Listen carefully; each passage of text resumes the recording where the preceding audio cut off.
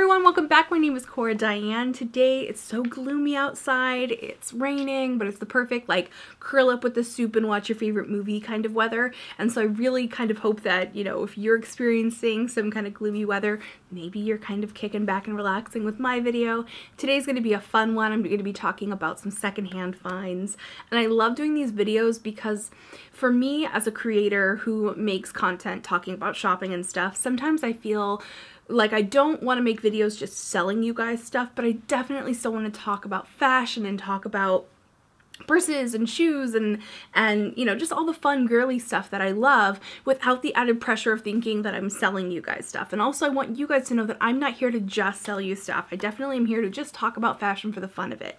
And so that's why I like these secondhand videos, because even though you guys can't get these exact same things, what I'm really telling you guys is how amazing buying things secondhand is. It's good for the environment because we're stopping things from going to waste. It's also great on the budget because a lot of times these things are much less expensive. I got some designer bags for such a cheap price, you're gonna die. I also have some really great fashion finds to share with you guys today, and one item that is not secondhand but is extra special, and I wanted to share it with you guys.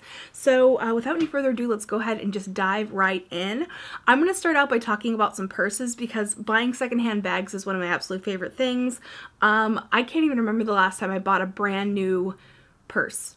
And I don't have any plans to do so in the future. And I think the main reason why I don't like to buy brand new bags is because I like a bag that's actually broken in a little. I like it when the leather's softened out a little bit, or it just kind of has that worn look to it. I don't know, maybe it's because I've been buying secondhand like my whole life that like I just like the look of used things. But anyway, the first bag I'm going to share with you guys today is this beautiful red burgundy piece from Etienne Aigner. So it's a lovely burgundy bag. I really, really loved it. You can see it's definitely got a little bit of wear and tear, but it's nothing that's egregious. Also, a lot of modern bags are like vintagized or like kind of distressed to look old. I like that it had two separate pockets so I could put different things in different pockets. It has this little back one that actually fits. My big brick of a modern iPhone fits in this vintage bag beautifully. The hardware on it is a silver, which has over time has a little bit of a patina on it, but overall is very shiny silver. This bag is in excellent condition. It is a over-the-shoulder bag. It's not a crossbody unless you want to get real awkward with it. I mean, you can. I just wouldn't recommend it. It's not really like a workhorse bag for me, but it's definitely what I like to wear for date nights or just going out with the girls or going out for dinner or whatever. It's a great little bag, and I like that it's simple. So I can wear this with my more exciting accessories. Another little feature I love is that the little things to secure it are oval, and I have a little crush on oval and heart-shaped things. The trim here, which is just a marker of a nicer quality bag versus something that's completely smooth, and on the inside it actually says that it was handmade, which is quite lovely. One thing I want to note, if you are new to buying vintage bags or if you just never have done them before, I do want to warn you, they may have a little bit of a vintage smell to them. Some people are super turned off. Ooh, is that the rain? Can you guys hear it? Can you guys hear the rain? It is pouring. I love it. You can use Lysol wipes or something to wipe it out, but you might not ever get rid of the smell completely. One thing that can also help is sticking dryer sheets inside the lining. Just make sure it doesn't touch the leather. I paid $15 for this. I think that's absolutely worth every single penny. I'm trying to even think like, where could you even go and buy a bag for $15? There's no way that I could buy a bag brand new for $15, and this is designer. And it's a vintage style. I'm not sure if this is from the 70s or the 80s, but both eras are ones I love. Like, check out my hot, sexy 80s style fringe top, which I also bought secondhand, but is actually a newer piece. This is from City Chic. I already showed it to you guys in a video last summer. So anyway, steal a video on this. Next bag is actually hanging up behind me. I'm gonna get up and get it for you. So this is a bag from a brand called Art Bag. I'd never heard of them before. I saw this on one of the various secondhand shopping sites, and it just looked like it was in beautiful, perfect condition. I liked the way that it looked like Chanel, but it wasn't quite Chanel. And it has this really cool clasp. Look at how bitchin' this clasp is. It's very, very 70s/80s. It is delicious. The chain is in perfect condition. Like literally this bag pretty much looks like it hasn't been used since whenever it was originally purchased. I love the detail here that follows to the clasp. It just has a really classy look to it. You open it up, you see that there's this inside, so you can also make it into just a clutch by putting the chain inside the bag. And then the inside of the bag is red. Oh, I also have a vintage coin purse in there as well. On the inside it says Art Bag is the brand, and it's made in Italy. Still over the moon about this bag. It's so beautiful. Every time I wear it, I get a million compliments. This bag is just kind of my miracle bag. I had never heard of this brand before. I saw it and I just thought, you know, that reminds me a lot of Chanel and Versace and Christian Louboutin, but it's not, you know, overly ornate. It's very beautiful. And I believe this brand actually still sells this bag. So you can buy this brand new for about $400. I was much happier with the price I paid, which was $35. I know. The next thing is something that Mikey actually got me for Christmas this year. I like Marc Jacobs handbags, but they're really expensive, and I'm not that into buying new anymore because I just don't want to drop hundreds of dollars on a bag. I just don't want to. And because most of my bags are vintage, I don't want to make them my workhorse bag. I don't want to make them the one that I throw around and just throw lipstick and leave it in there. You know, like, you know how we mistreat our bags? I don't want to do that with my vintage ones. I want to treat them like they're special. I want to make sure that they're not going out in the rain, for instance. And wanting a bag that could just be my workhorse that I didn't have to worry about. I have a couple of nicer bags from Coach and from Kate Spade, but one of them I'm thinking about selling, and then the other one is a taupey gray color that just doesn't go with all my outfits, and I wanted something that was just a little bit closer to neutral. I was at first looking for like a leather bag that was kind of like a luggage brown, but what I ended up finding was this. This is a Marc Jacobs Messenger bag. It has a magnetic closure, which is really nice. I don't have to worry about a clip or anything. These are the kinds of things I look for in an everyday bag. It also has a cute little zipper detail down here, so you can make the bag bigger or smaller depending on your needs. I actually like the way that it looks zipped up, but unzipped is fine too. It has really beautiful soft leather. When you open it up, you have the matching lining, which was in perfect condition. I can't even believe how good of condition this is in, because I got this bag for $28. I know. It has a zipper on the inside, which is big enough for lipstick, phone, all that kind of stuff. And then it's got a big pocket in the middle. What do I even have in here? Ooh, I totally forgot about these fruit snacks that I bought last time I was at IKEA. When I bought the couch, actually. In fact, here's the paperwork from buying the couch. Yes, I am completely guilty of not cleaning out my purse often enough. Anyway, it's just a great bag. It's a good size. Let me go ahead and show you guys. This one for me is a crossbody. So similar to the first bag that I showed you, it's very similar in color. This one is just a little bit more functional for an everyday bag for me. Although I probably wouldn't wear it with white because I'd be terrified that the burgundy would rub off on my white top. But anyway, there you go. Now this next bag I am really, really excited about, even though there's no designer attached to it. There's not a lot of, I'm not actually using this to go out. I bought this really gorgeous 70s basket bag. Whew, can we just have a moment to just appreciate how pretty this is? Now it's a little bit worn, especially the top part of it has a lot of scratch marks, probably from someone holding it and scratching it to get the, you know, the other strap in their hand or whatever. Maybe they had something on top of it. There's a little bit of separation. None of this is a big deal for me because I like that worn in, lived in look. But I wanted to mention all of that because this was in poor condition. I got it for $10. Really, really good deal on this one. And the second I saw, I said camera bag. So this has a little turn lock closure.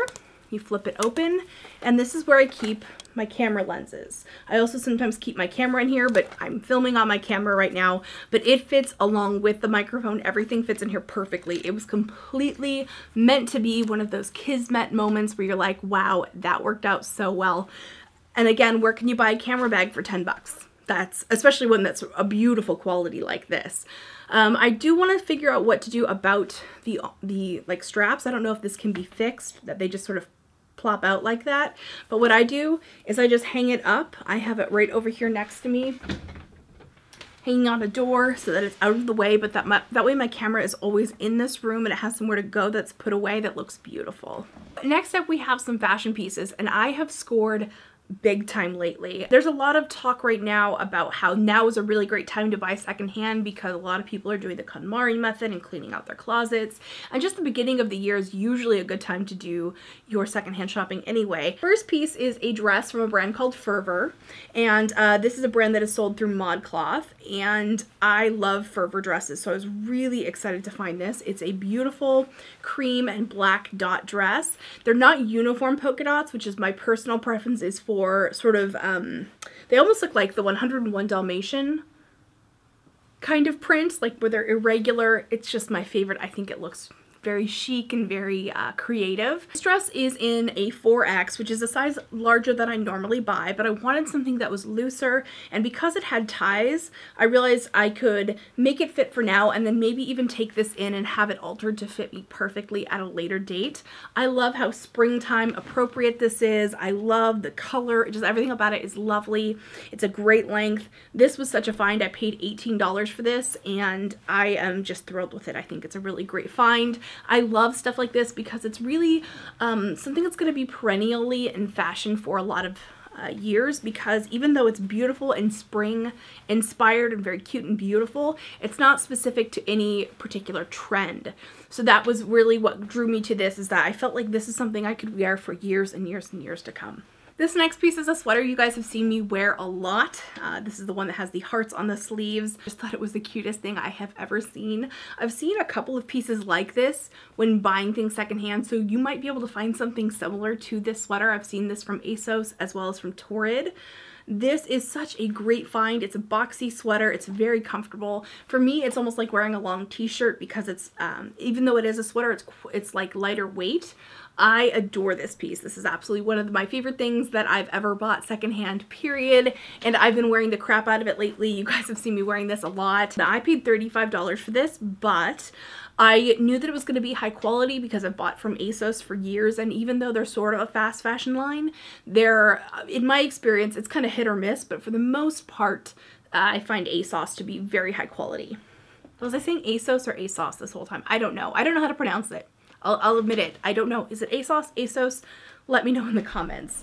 So the next piece is also a sweater. This is sort of like a high-necked, almost, I forget what this style is called, where it's like high-necked, but then it cut off, almost like a halter top, but it's not actually a tied halter top. Anyway, if somebody knows the name of this style, please let me know in the comments, because this is one of the most flattering styles for me. I love this type of style. I love the color of the ribbing. This is yellow, but it almost looks green in certain lightings. It's absolutely darling. I love this piece. I paid $12 for this, which is, I mean, this is Forever 21, so it's probably fairly close to what it cost originally, but it's in almost immaculate condition. There is one thing here. You'll notice there's a thread that's come loose, and I just need to take the time to actually get a needle and thread it back through so that it looks nice and tidy again. I just haven't had the chance to do it. I actually have a small list of things I need to mend, including that 70s bag that I'm using as a camera bag. That one also needs some mending to it, so I need to just find a day, block out some time to do some mending of my clothes. So this next piece is not secondhand, but it is an ethical clothing line, and my friend Kobe started it, so I'm super proud of her. This is kooky and offbeat, and I just felt like it was perfect to talk about in a secondhand haul. And plus it's my channel, I can do whatever I want. So this is a dress from a new clothing line called Cutting Shapes Club. This is from my friend Kobe. It has divine all over it with little poops and guns and flamingos, and if you've ever seen the movie Pink Flamingos, you know what all of this is about.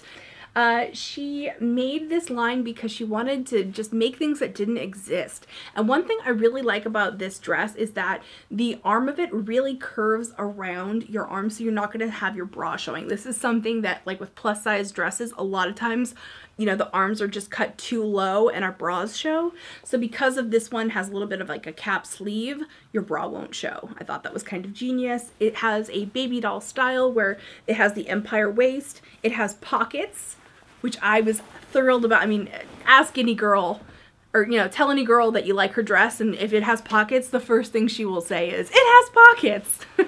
This was designed in Australia, where Kobe lives, and it was ethically made in India. In fact, the tag even says that, so I think it's really cool that she was able to come out with this amazing, unique, funky, ethical line. So anyway, I'm just really excited about this and thought I would share that in this video as well. The next piece is actually another one from Asos.